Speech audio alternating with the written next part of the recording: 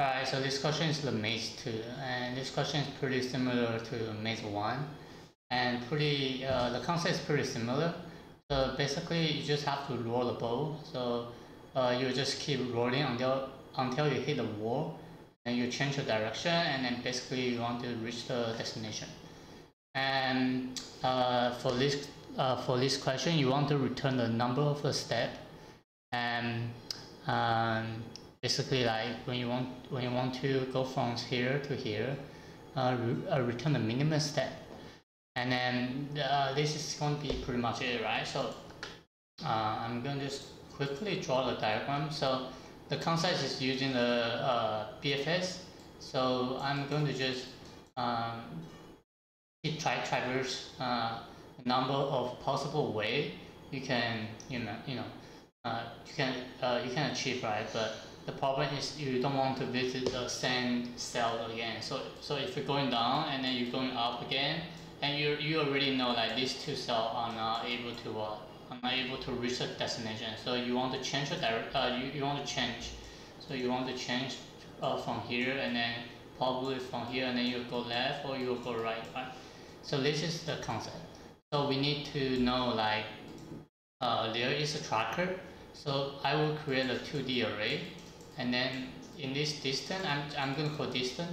I'm going to store the number of the number of steps, and then I will just keep increment. So this is 1, right? And this is 1, and you go over left is 3, right? And going down is 1, go right is 2, go down is 2, and go right is 2, right? So yeah, I mean this is pretty much the concept, right? So I just keep adding, right? And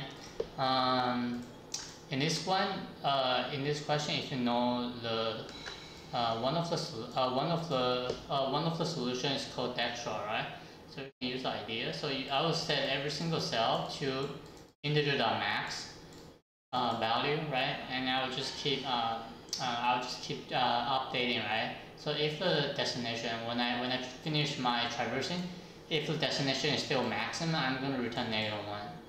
And this is pretty much it, right? So let me just start coding. And then first thing first, you'll have 4 different directions. So 4 different directions, and then I'm going to call dirs new int -1, 0, 1, 0, 0, 1, 0, -1. Right, so this is left, right, up, and down, right? So I'm going to just create an equal to maze.length, and equal to maze at 0.length. Create a 2D array, new this n by n, and I will set the default value for in I equal to 0, I less than n, I plus plus. Arrays.fill. We set I equal to integer.max val, right? So the first step is what? You want to change the value at the starting point to 0, because you are at this location and you don't have to move, right? So I'm going to say this as star at 0, star at 1 equal to 0, right? And then we want to return, so I'm going to just say return value, return. So if you want to return this at what? Destination 0, destination 1. If this is still equal to integer dot max val, right? Which means you can reach it, right? You return -1, else you return this value. Alright, so now you need a helper function, so I'm going to call it Dextra, right? So I need to pass in the maze, I need to pass in the start, I need to pass in the destination, I need to pass in the this. So I'm going to just quickly write a Dextra. So Dextra is what? You have maze, you have start, and a destination. And I'm just going to cheat a little bit. oh, sorry, int this, right? So I'm going to create a priority queue. I'm storing an int array. I'm going to say pq new priority queue, and I'm going to compare. So in this one, I'm not going to compare the coordinate. I'm going to compare another value, which is going to be the step. So I want to traversing my step based on the priority queue. I mean, just based on how many steps I achieve. So for example, in this one, I will have two possible. One is left, so this is 1, this is going down is 2. So my step is 1, and my going down is 2, so I will traverse this coordinate first, and this coordinate second, right? This is how it is. I will say A2 minus B2. So the index 0 represent X, index 1 represent Y, index 2 represent step, right? Now I didn't put the starting point into it, right? So it's going to be start at 0, comma, start at 1, comma, and the first step is 0, right? So I will have to have what? A total step, and this is going to be what? Yes, 0. I also have an n, just in case I need it, and equal to max of 0 length.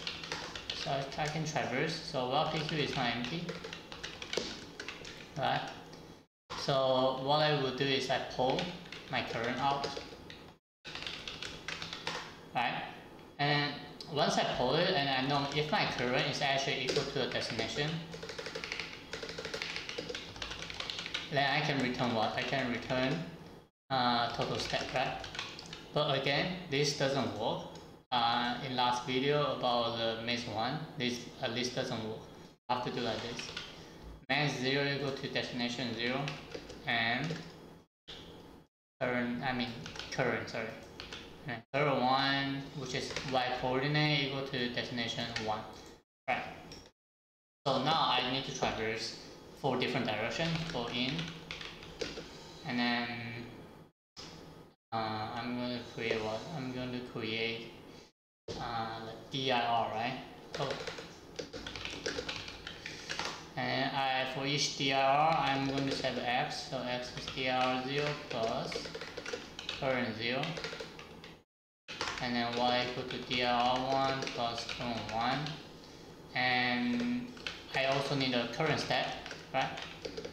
So I started from 1. This is because I used the first step, right? I used the first step, so I started from 1, and this is going to be pretty much similar. So x squared equal to 0 and y greater equal to 0, and x is less than n, right? And then y is less than n, and the measure x and y is what? Is empty, which is 0. So I can just keep adding. So x plus equal to dir 0 and y plus equal to dir 1, and then the current step is plus, right? So once you break the while loop, you will definitely hit a wall. So you want to subtract by 1. Subtract by 1, by 1, by 1, right?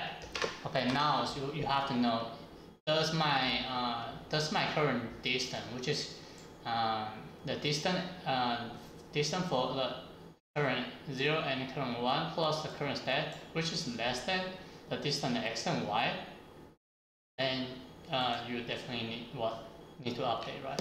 So if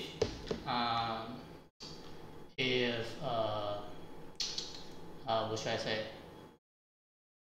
If this at current 0, current 1 plus the current step, which is less than this at x and y.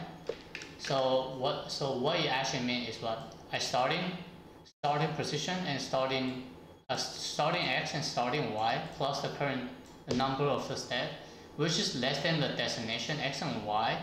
At some point you hit a wall, right? You need to update, right? So this is x and y, is equal to this one, and then I can just add PQ into it, right? New int. So I would say what it's gonna be x and y, and then the distance is gonna be this x and y, right? And this is gonna be pretty much it, right? So when you break the while loop, which means you can find it, so I'm gonna return -1. And if you notice that I didn't use the total, right? So I probably will just return 0, something like this, right? And what else? Yes, I don't need this, right? So this might be the solution.